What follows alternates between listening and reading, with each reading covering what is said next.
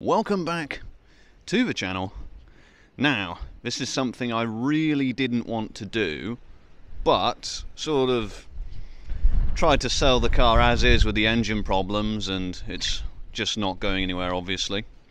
I don't think it's the fact that it's not worth it, it's the fact that we don't really know fully what's with the engine and what the problem is, other than that lifter. So, I'm going to go ahead and bite the bullet, and we're going to pull the manifold off.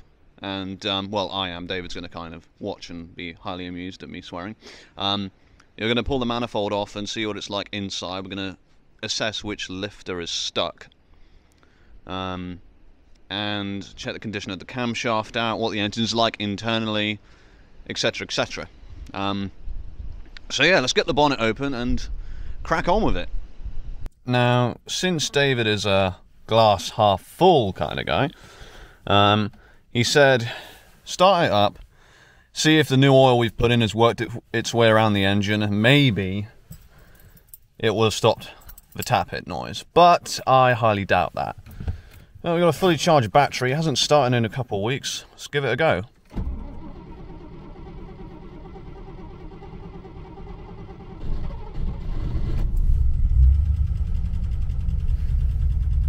Yeah, no, it hasn't made the noise stop. I figured it wouldn't have.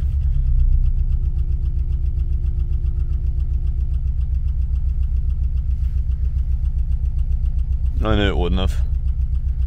Knew it!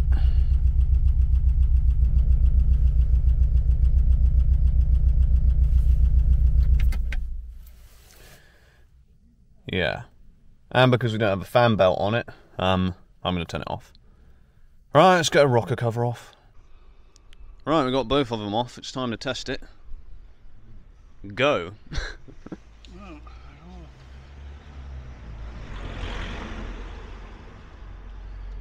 Pretty good. Oh, pretty good. For our scenes so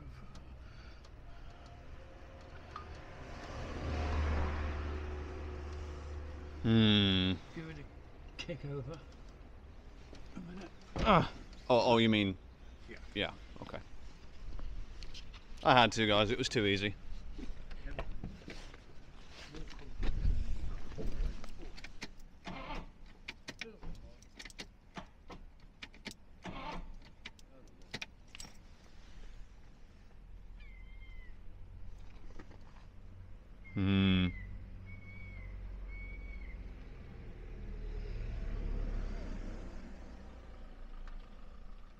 This is all very interesting.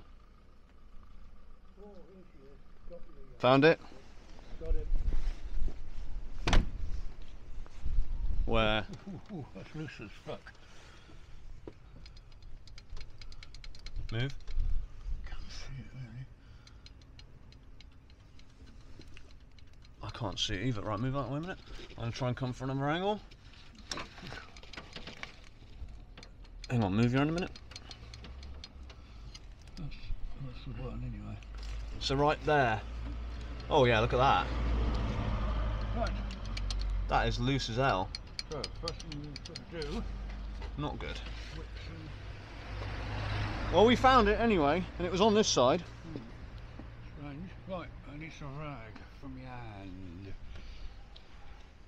before I go out and spend £1,000. Oh, don't touch my microphone.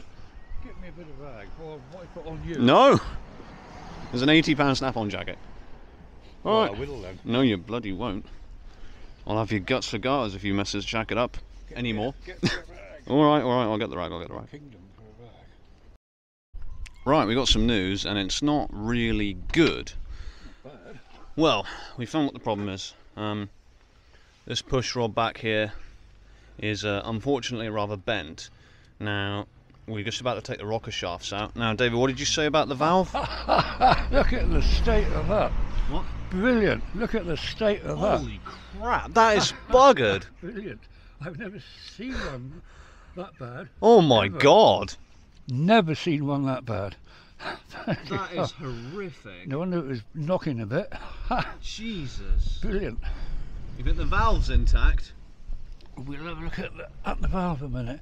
What might have happened is a hydraulic lifter not operating and the push rod might have come out of its cup on the rocker arm and hit the edge of the arm and bent that way. And we drove it like that? Yeah. Either that or the valve is stuck and That's really bad. the piston's been up and whacked it, which I hope it isn't. Yeah, because that would be really bad. Yeah. Let's see what the valve's like. I need me long screwdriver. Where's he to? He's here. I mean, this isn't really ideal. We're about to find out if the valve's buggered or not. If we can put the valve up and down a bit. Hope we can. Please. It's not really that one. Just as hard. I'm not really on the stem of it. I'm only on the edge of it. But Yeah, it's moving. it goes up and down now. Yeah, it does.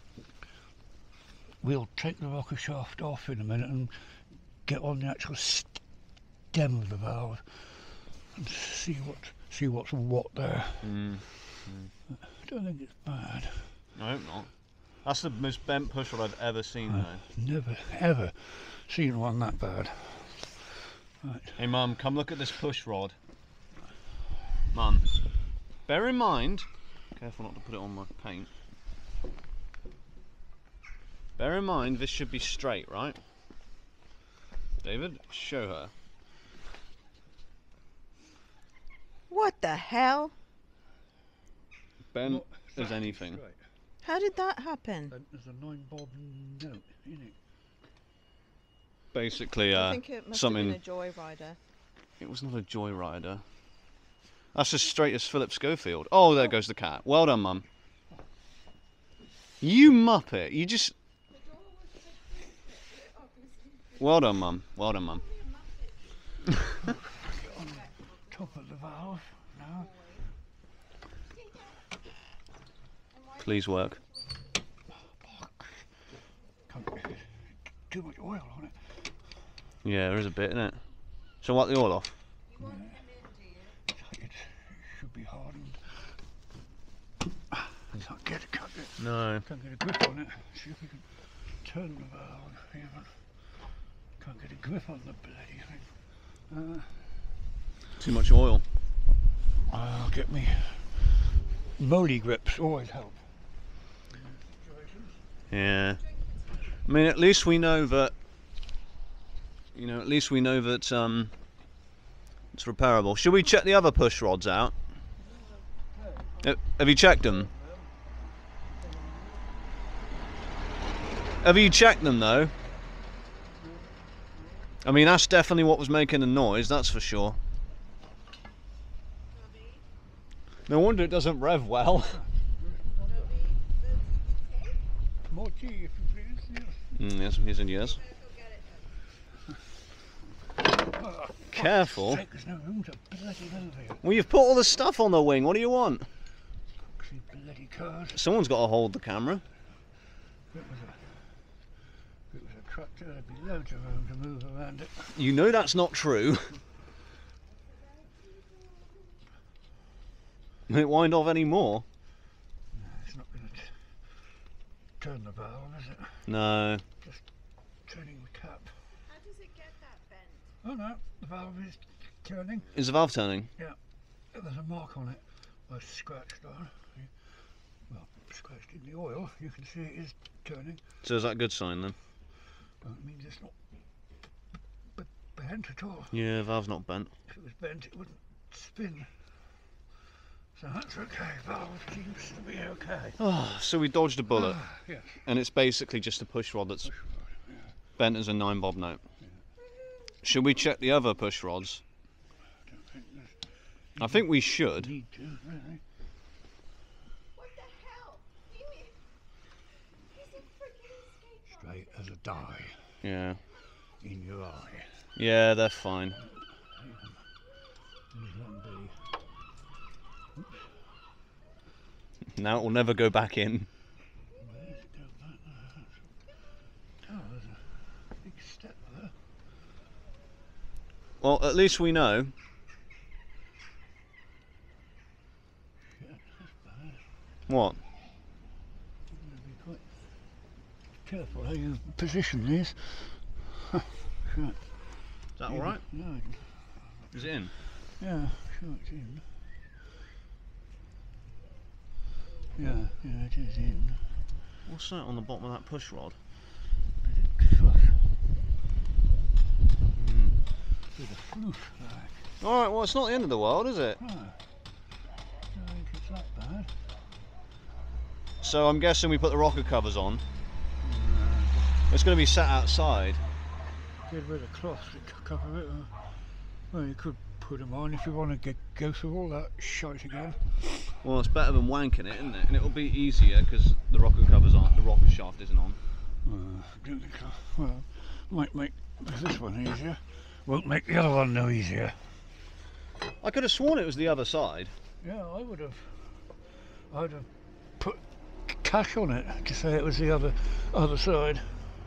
But he wasn't. You won't. I'd have lost me money.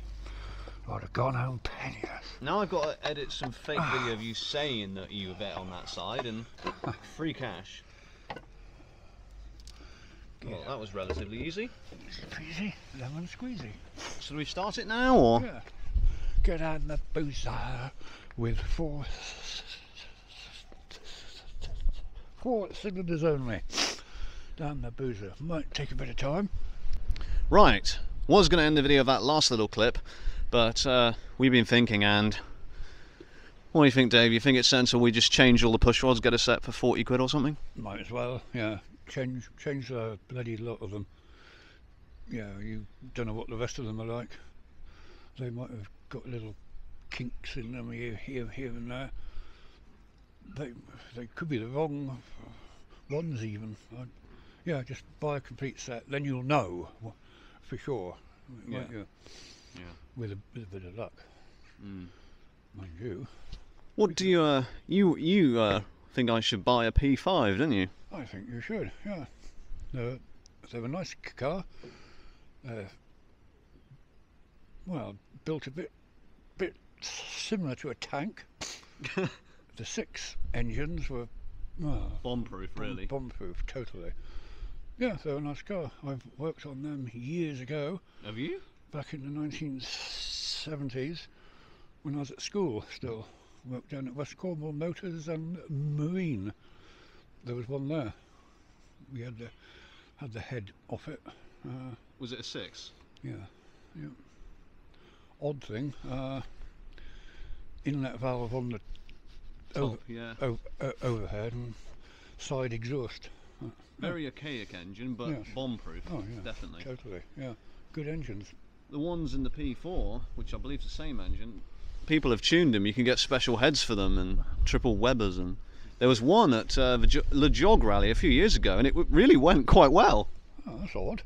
Hell, you wouldn't imagine it. No. Think a waste of time. I've just had an idea. I've had a brainwave. We are going to get a hacksaw and make our own push rod. Yeah. This snap-on screwdriver. Yeah. Good. You know what? It'd be more expensive because they're £80 each. About that. Ah, right. Well, here's the push rod. It is possibly the worst one I've ever seen. Actually, I've seen a fair few, but I mean, not only is it bent that way, but look at it. It's it's like a camel who's got the mumps. I mean, it's really bad. The fact we drove it with that is unbelievable. Yeah. Absolutely unreal. Lucky nothing else happened. Yeah, exactly. That could have gone really bad. Yeah. The thing is, though, it gave all the symptoms of a sticky lifter. Good, yeah. You know, the ticking and. Yeah, you'd have thought so.